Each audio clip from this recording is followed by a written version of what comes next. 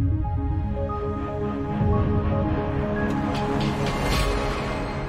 and welcome to Cloud Insider's Tech Focus, where we talk about tools, tips and tricks to make your life in the cloud easier. I'm joined today by Xtravirt's Curtis Brown, and we're talking about VMware's OS Optimization Tool. Hi Curtis. Hi.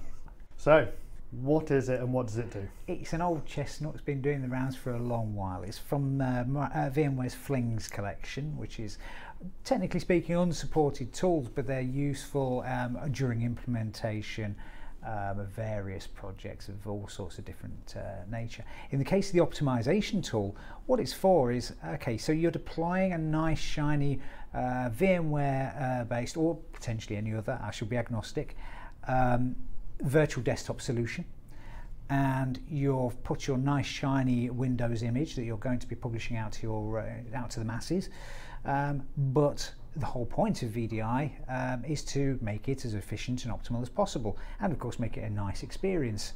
So the optimization tool allows you to streamline that desktop operating system for deployment.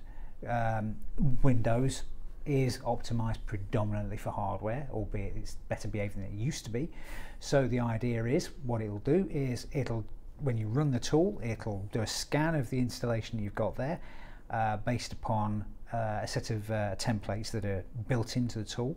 Compare it to those templates, and you can then select or deselect options within there, and then hit apply, and it will then streamline your operating system installation, so you have a nice, lean, fast operating template. And you can roll that out as many times as you like. Well, once you've got that template, yeah, you can then spin that out depending on what your VDI solution is. We'll safely say VMware Horizon, for example. Oh, Horizon. Funnily enough, yeah. And so you have an optimized linked clone or composer, well, an instant clone around that, where you can just stamp that out as many times as you want. Perfect. So you've mentioned Horizon, and so why do you use it? Because I know you're quite a Horizon fan. Why do I use it? It's because I'm inherently lazy. Why would I want to go through all these Windows settings and document them when I have a tool that will do it for me? And it'll do a far better job in a lot of cases, because I'm a human, I will miss things. The tool itself goes into a lot of detail. There's a set of templates in there for various operating systems, and there are some third-party ones that you can add to it. So LSI Logic do one, for example. They do a lot of performance testing tools as well, and they have a template that you can integrate into the OS optimization tool. That's their flavour, their take on streamlining. So yeah, there's some pretty good stuff out there.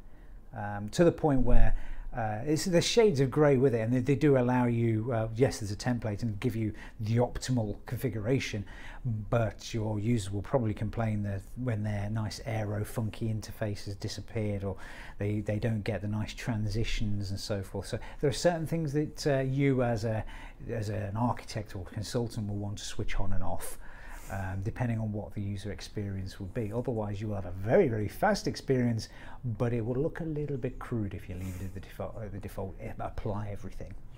Okay, so knowing your audience, so you're not plunging them into the darkness. It's that whole requirement stuff. If you know that you're talking about people whose only lot in life is you will open a spreadsheet and do this, or you're on a particularly crude application that doesn't do very much, and you don't care about a nice graphical interface, then yeah, optimize the hell out of it. But it can break some applications. Certain applications do require certain features after all. So occasionally you might find, well, okay, I know that I need this particular Windows service that runs in the background. The optimization tool may recommend that that's switched off. So you have to make sure that that's not switched off. So that's where the manual going through, it's not simply a case of blindly using it. Take a bit of a common sense approach. Yeah. So I'm guessing the fact that you're here, you're using it quite a lot. Have you got any favourite features that jump out at you? Something you couldn't live without?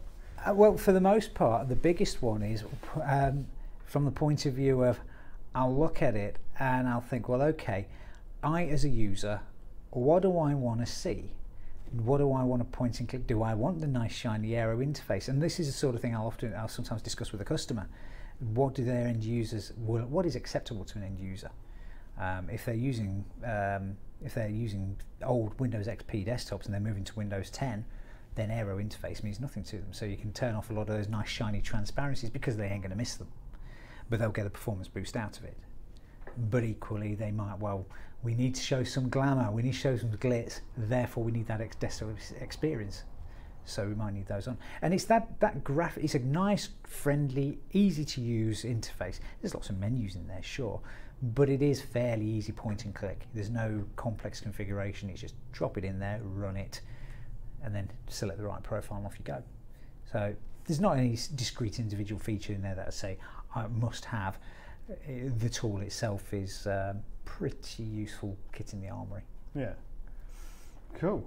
So is there anything else like this out there, or is this, you know, one of a kind?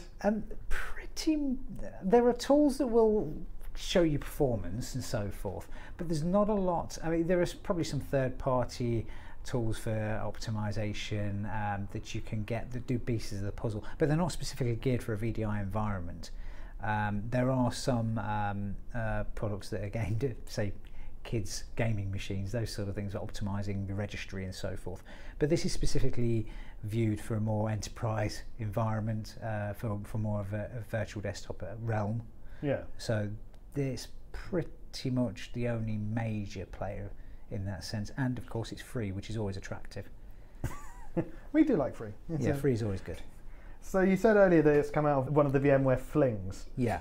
Pardon my ignorance, what's a fling? A fling, well, it's essentially VMware have a website where they have a collection of tools that have been developed in-house. Some of them are precursors to features that are then built into products later on. Others are evolving add-on components like this that just evolve in the Fling environment. Good example there is the vCenter appliances HTML5 interface. They have a formal release as part of the vCenter appliance every time it gets upgraded, but there's a separate incremental separate appliance which just has the HTML5 interface in there, and that's got all the intermediate sort of releases, so all the development goes on in there, and it sits alongside. So you can do some pretty good stuff with that, and that's just to name but one tool. There's a lot of stuff in there. It's quite a useful little tool chest. Yeah, because not everything that comes out of Fling is made official or anything like that. Yeah, some of them aren't even recommended, but this one is, right? This one is. It's not officially supported as on anything. There's a big disclaimer on practically all the Flings that there's no official support. It's all best endeavours, but it is nonetheless a go-to tool. There are some others in there as well that have use in all sorts of different arenas, but this is the one for the highlight tool for an EUC project. Cool. And you said like specifically you use it with Horizon View and stuff like that. Yeah. Is it for all versions of Horizon View, and can it be used with anything else? Yeah, it's been knocking around for years, and there's no reason why you couldn't use it in other solutions, for the simple reason that at the end of the day, it's not about optimizing necessarily View, it's about optimizing virtual desktop. So you could use it, for example, in a Citrix environment. Though one thing it does do is it does look at some of the optimal features that are specific to View, in the sense of it'll look at optimizing the Horizon agent, for example, and those sort of things. Cool. So if someone wanted to go out and get it, is it just Google it?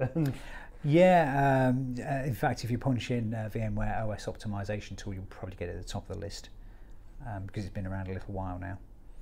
Cool. Have you any final thoughts? Anything you'd like to add? No, I think it's well worth considering.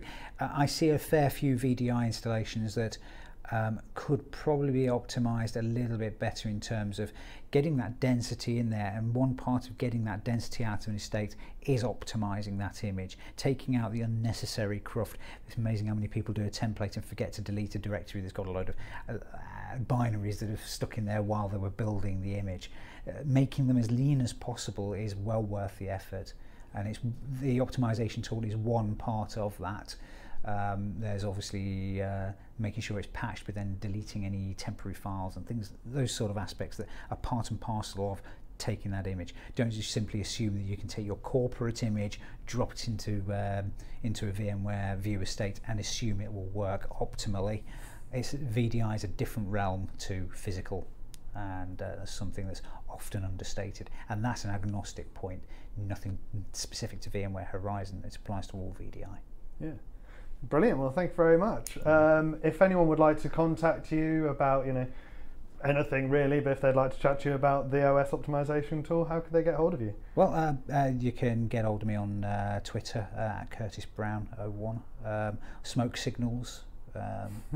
I may respond. Well, Curtis Brown, thank you very much for joining us. No problem at all.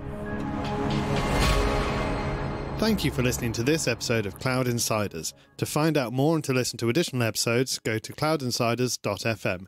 You can follow us on Twitter at Cloud Insiders and subscribe on iTunes. Catch you